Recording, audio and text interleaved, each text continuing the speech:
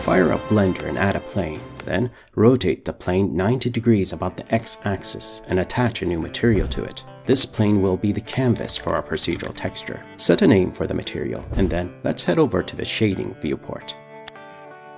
Here, we can immediately delete the default shader.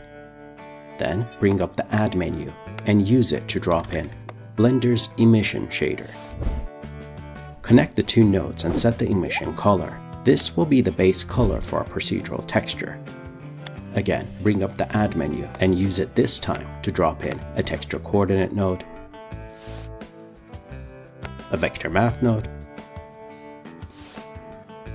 a map range node, and a math node. Connect these set of nodes together and make sure to set the math node to power. These nodes will draw a perfect circle at the center of the procedural texture. Keep in mind that the input values of the map range node determine the size of the circle, as well as the halo around it.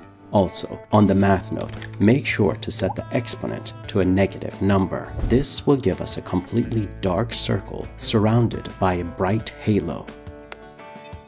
Now, to make the halo look like a ring of fire, let's add a noise texture node,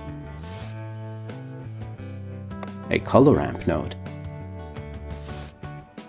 and two math nodes. After connecting the nodes, be careful to set the first math node to power and set the second math node to multiply. This will add some noise to our procedural texture and turn the simple halo into a burning ring of fire. Now, to make the fire more aggressive, let's add another noise texture node and a mix RGB node. The combination of these two nodes takes the UV coordinates and distorts them. This will make the fire around the procedural texture look more sinister. Now, before we add a driver to animate the fire, let's quickly look at some of the parameters of our procedural texture. First, the inputs of the vector math node can be used to set the location of the circle. Second, the input values of the map range node can be used to set the size and diameter of the circle, as well as the width of the surrounding fire.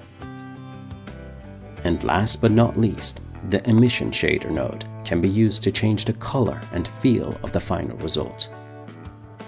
Now, to animate the procedural texture, let's add a value node and a vector math node. Set the vector math operation to multiply add. This takes the output of the value node and multiplies it by some factor. The result is then added to the UV coordinates to offset them before they are passed on to the subsequent nodes. To create a simple driver for the animation, in the input field of the value node, type in the pound symbol followed by the word frame. This will give us the current frame number, which is then passed on to the vector math node. At this point, you can press spacebar on your keyboard to play the animation. Keep in mind that you can always change the speed or the direction of the animation using the multiplier values of the vector math node. To learn more about procedurally generated textures or visual effects in general, have a look at my other videos.